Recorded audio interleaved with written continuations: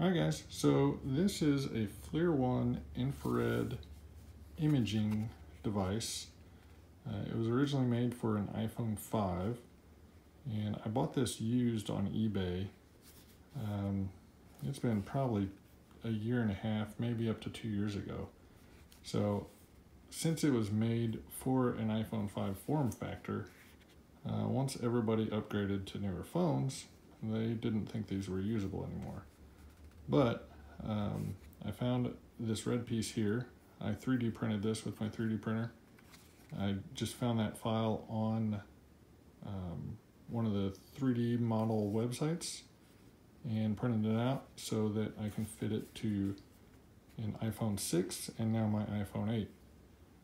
So originally the iPhone camera would look through this little hole here, but the iPhone 6 and iPhone 6 and newer, I should say, are taller, and the camera actually looks over the top of it.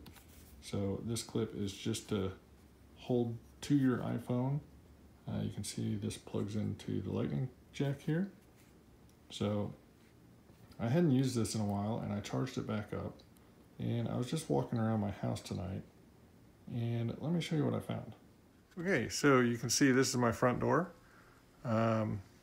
I've got around the top of the door, there's a little bit of purple indicating a little cooler section. The thing that I thought was kind of interesting is you can see the deadbolt and the doorknob there, but right inside the wall, there's a cool spot. Also around the peephole is a little cooler, but the big thing I noticed was this dark purple spot right here. And that indicates to me that there's some air leaking in, because you can see how it's trailing all the way out on the floor here. So I'm going to get a look at that and see if I can't fix it. Okay, so I'm down here at the door, and this door has an adjustable sill plate on it.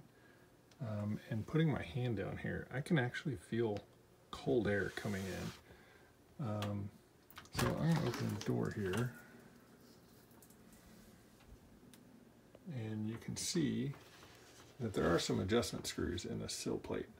And I can tell just visually looking that right here is higher than right there, and that's about where the cold air was coming in. So I'm going to see just how much of a gap there was. So I've just got a flashlight here, and I'm just going to set that up and close the door. So it doesn't look like much right now, but if I shine over here on the wall, look how much light's coming through there.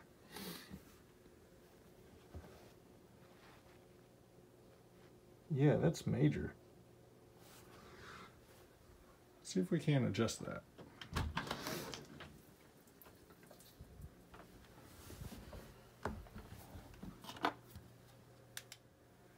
So I don't have the best lighting in my entryway here, but you can see these adjustment screws are just a Phillips head. So they are a large Phillips head. So you will need a number 3 Phillips for these, and the number 3 fits in there nicely.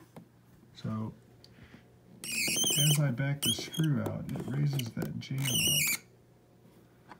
Let's close that up and take a look. Actually, I'm going to put my flashlight back in there.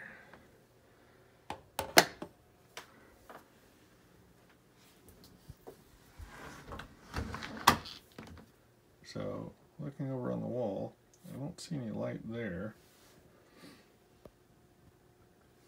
And now, looking, I don't see any gaps under it.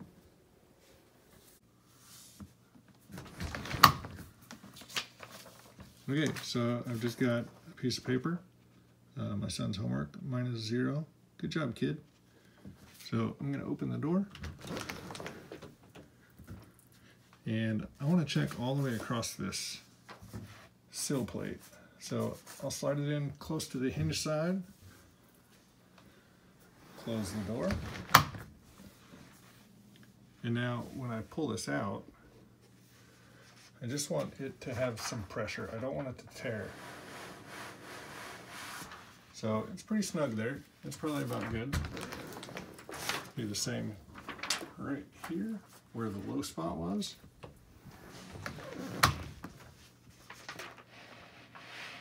So it's pulling out easier here. So I may want to adjust that up a little bit more.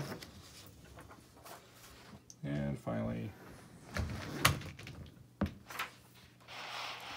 and I can almost push it back in that way. So I definitely need to come up over here.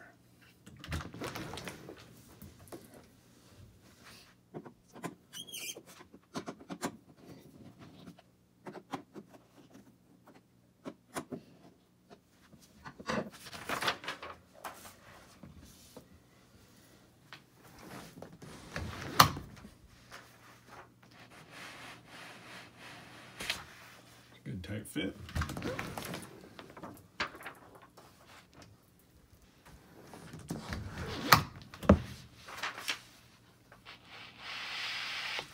Still kind of loose over there.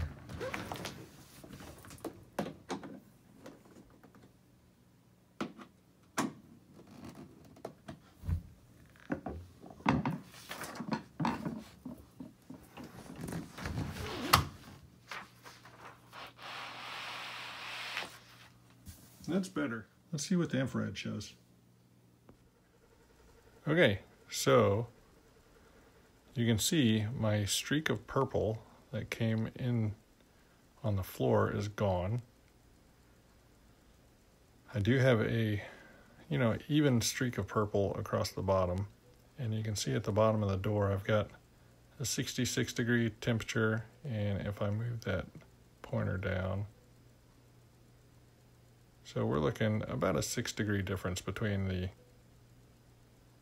this lower section of the door and the dark purple area.